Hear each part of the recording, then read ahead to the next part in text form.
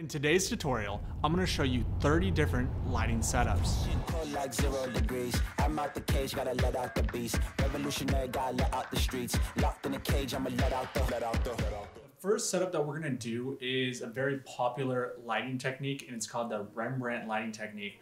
And what that is you're going to be taking a key light, and we have our key light right here, which is just a rectangular diffusion. It's a glow easy up. I like these, but typically you would see a circular diffusion. The reason for that is because you're going to have a catch light that's a circle in the eye, which is a lot more natural and flattering to the viewer than a rectangle, which is not a very natural shape in an eye as a catch light, which I'll show you in a second. But this is all we have, so this is what we're going to use. You always use just what you have if you can to get the job done. But nevertheless, what you're going to do is you're going to take your key light, which is going to be your main source of light, and you're going to be positioning it where your subject is, that chair. We're going to be positioning it 45 degrees off, and then you're going to adjust it until you start to get a little bit of a triangle on the fill side or on the broad side of your subject. And I'll show you that in a second. The next thing you're going to want to do is you're going to want to have your light kind of raised up and then angled down, so you want it a little bit above the subject's head. And then from there, what we're going to do is we're going to do a bunch of different variants of the Rembrandt light, because you can have very unique looks with just those variants of that, or just adding a little bit extra to it. And in the back right over here, we just have Duvetine put up because we wanted to keep our subject for this cool idea that I had. So we wanted to keep me in the exact same spot for every single shot or close to it. So we had to build a kind of a weird black backdrop for this, but I wanted to show you guys with a black backdrop so that you're not getting distracted by everything behind to really see what this looks like. But not only with lighting setups can you have all these different variants, but location can be such a huge thing, and we're not going to even dive into really that today. We're just going to be focusing on the lighting techniques for interview setups. Next, what we're going to do is we're going to be doing the Rembrandt light, so we're not going to change anything on that side. And then on our fill side, we're going to bring in a flag, and what that's going to do is all around us, this light is hitting the walls and bouncing off of it, and it's creating a little bit of spill onto our fill side. So we're gonna make our fill darker, and the way that we're gonna do that is we're just taking this Duvetine that connected to some styrofoam, and I'm gonna put it on my C-stand like this. We're gonna clip it, bring it in, just so we can darken the fill side. Similar to having a flag on our fill side, now we're kind of doing the opposite, and we're gonna have a silver bounce. And what this is it's just a insulation board that I bought at Home Depot. It comes huge at 8 by 4 feet. And I just cut them down and then use some gaff tape on the edges so the styrofoam won't break up anymore. And we have a nice silver side right here that we're gonna use to put on our fill. All right, what we're gonna do now is we're gonna do a Rembrandt with our key light being a book light. And so we've gotten rid of the softbox, and what we're doing now is we're going to be using this bounce board right here. We're going to be using this 4x4 diffusion that I'm going to bring in a second. I can kind of show you guys right here, this 4x4 diffusion. It's a Westcott 4x4 Scrim Gym, and it's just a 1/4, I believe, if I remember correctly, it's a 1/4. And we're going to be putting our light, which is the aperture. Again, this is a 600. You don't need to have a 600. We've been using this at 0.1%. This is just what I have out here. You can use something a lot less powerful to achieve the same looks, all right? Just use what you have. This is what I have to use.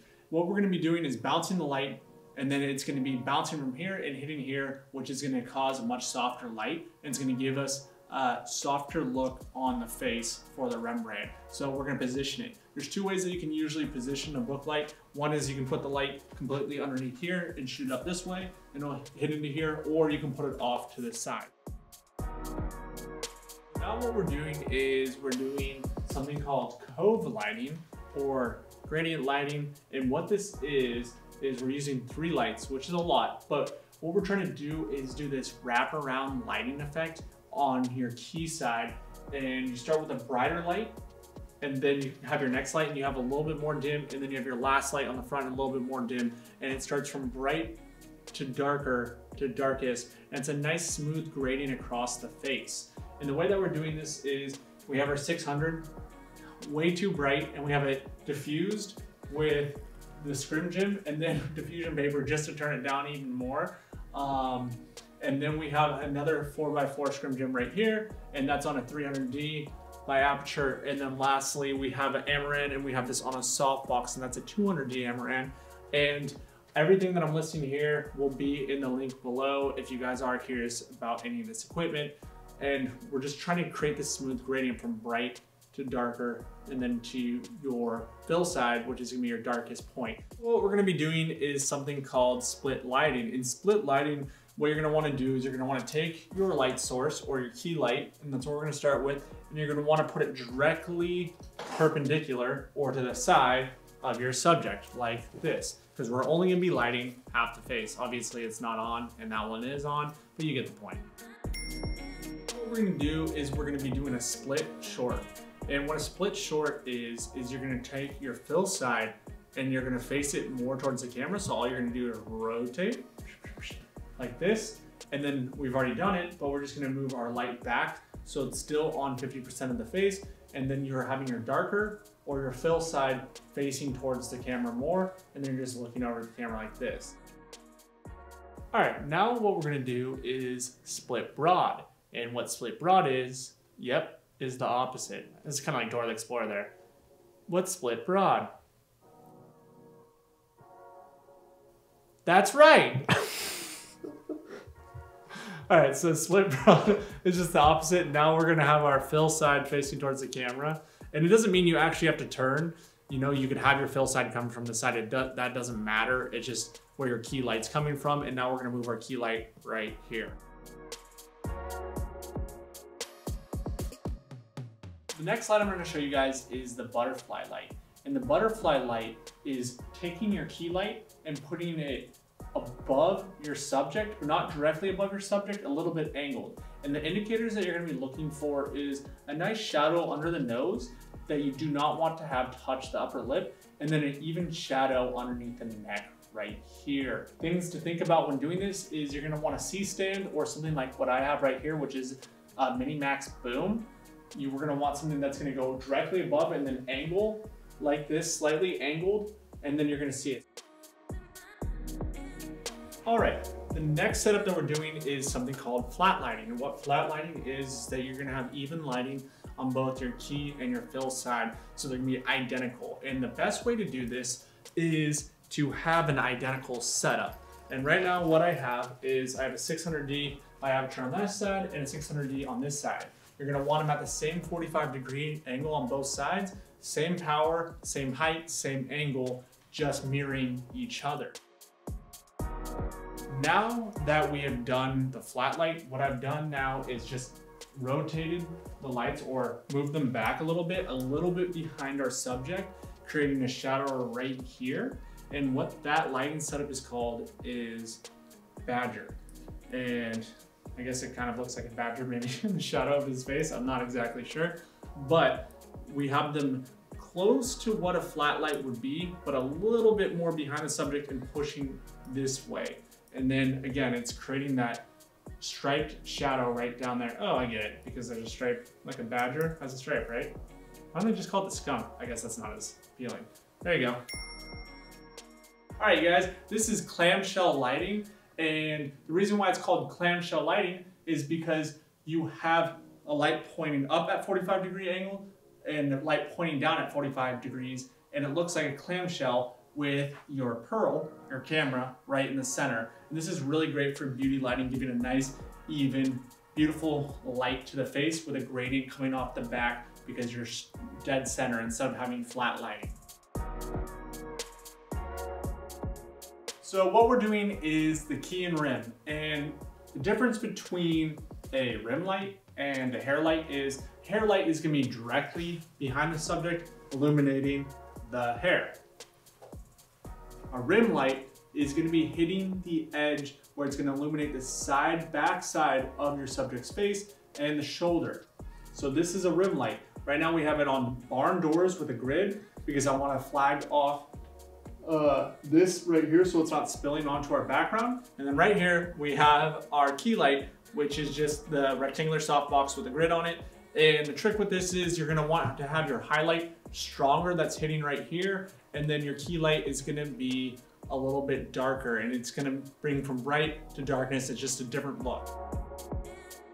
All right, the next setup that we're doing is top light. Very similar to butterfly, but now it's gonna be directly above. And what we have is we have our 300D on a lantern with a skirt so that the light doesn't spill out and just going directly down onto your character.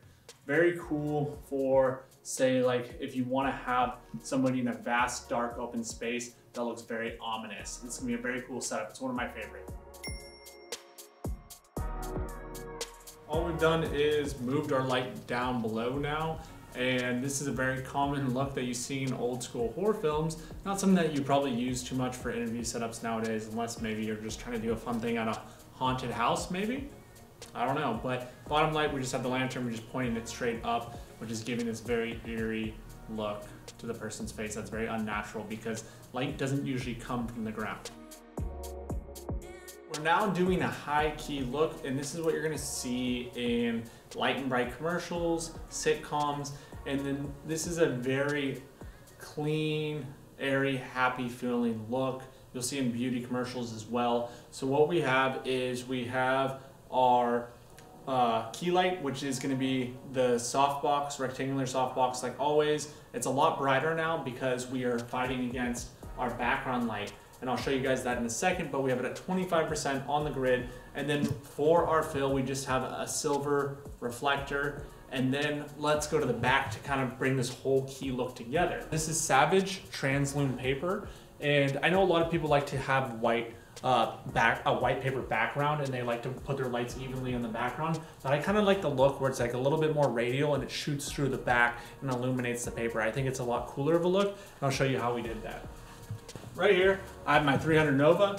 You can use whatever you want, but since I'm fighting the brightness of those lights with these lights, we just have a lot brighter lights, and these are what I have. So we're using this against the background right now. Don't mind the shadow. The shadow is because we have a really bright light trying to fight the other lights so you can see me right now, otherwise it'd be too dark. But we have the 300 dead in the center, just shooting out and trying to evenly spread across this paper. It's illuminating this paper to create a very clean white background.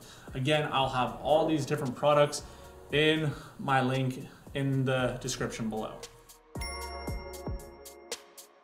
The reason why I have this set up like this, when I was saying earlier with the high key, is because this is gonna make it really easy to give us a colored background, because now we're gonna do colored gels. So I can pretty much change this Nova to anything I want. If I go into the menu, light mode, and say we wanna do green, we wanna do orange, maybe we wanna do red. Let's do red, yeah? What we're gonna do now is we're gonna gel our lights. And I'm using these gels right here. I'll put these in the link below. These are blue gels, and I'm gonna use a red on the opposite side. I'm still gonna use this as my key and think about it like that. So I'm just gonna take these gels, I'm just gonna clip them on to right here. Gotta be careful, these lights do get hot, so just be very careful with that. Boom, boom. You can use gap tape too, which kind of helps a little bit. And then I have it on the 4x4 right here, diffusion, boom. And then on the other side, we're gonna be using the Nova in red.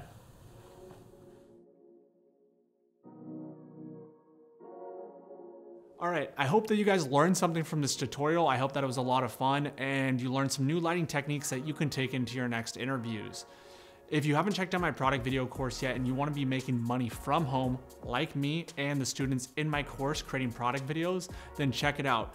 The link to my product video course is in the bio below under everything you need to see or whatever. I don't know what I called it in there, but click on that link and there's a bunch of different things in there, including my product video course. I hope that you guys enjoyed this. Please leave comments below with your favorite lighting setups. Please like, share, and subscribe. And until next time. Cold like 0 degrees. I'm out the cage, gotta let out the beast. Revolutionary, gotta let out the streets. Locked in a cage, I'ma let out the.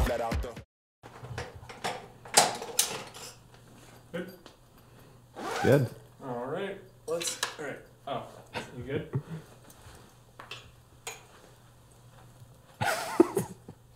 Are we ready? We've been recording. Oh, jeez.